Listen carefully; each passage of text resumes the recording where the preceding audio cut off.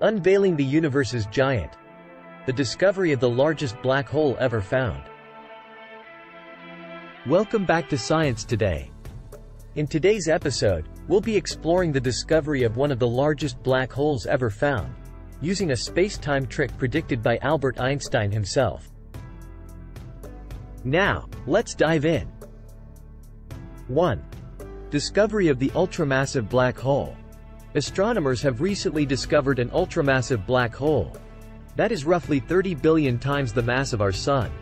This colossal black hole is located 2.7 billion light-years away from Earth, in the brightest galaxy of the galaxy cluster Abell 1201. What makes this discovery even more fascinating is the method used to detect it. Gravitational lensing, a technique based on Einstein's theory of general relativity. 2. Einstein's general relativity and gravitational lensing. According to Einstein's theory of general relativity, massive objects warp the fabric of space-time. This curved space sets the rules for how energy and matter move.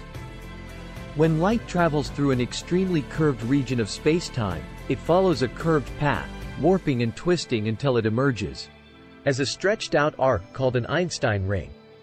This effect, known as gravitational lensing, can be used to detect faint celestial objects that might otherwise be invisible. 3. The process of discovering the black hole. The team of researchers, led by Dr. James Nightingale from Durham University, UK, used gravitational lensing to observe a giant arc of warped light from a background galaxy. This light had been stretched and distorted by the immense gravitational field of the ultramassive black hole. By analyzing high-resolution images from the Hubble Space Telescope and running simulations on the Dirac COSMA-8 supercomputer, the researchers were able to determine the size of the black hole based on how it had bent the light. 4. Significance of the discovery. The ultramassive black hole is one of the largest ever detected, sitting at the upper limit of how large black holes can theoretically become. This exciting discovery not only sheds light on the existence of these cosmic monsters, but also opens up new possibilities for studying their growth and impact on the universe. Gravitational lensing can be particularly useful for studying inactive black holes, which do not produce the light and radiation typically used to detect them. 5. Future implications.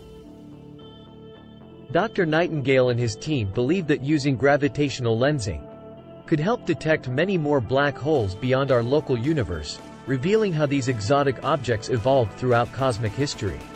This method also has the potential to uncover far more inactive and ultramassive black holes than previously thought, allowing researchers to investigate how they grew to such enormous sizes.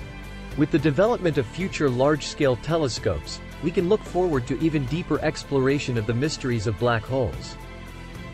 We hope you enjoyed this episode of Science Today. If you did, please give this video a thumbs up, and share your thoughts in the comments section below. Don't forget to subscribe and turn on notifications. Thanks for watching.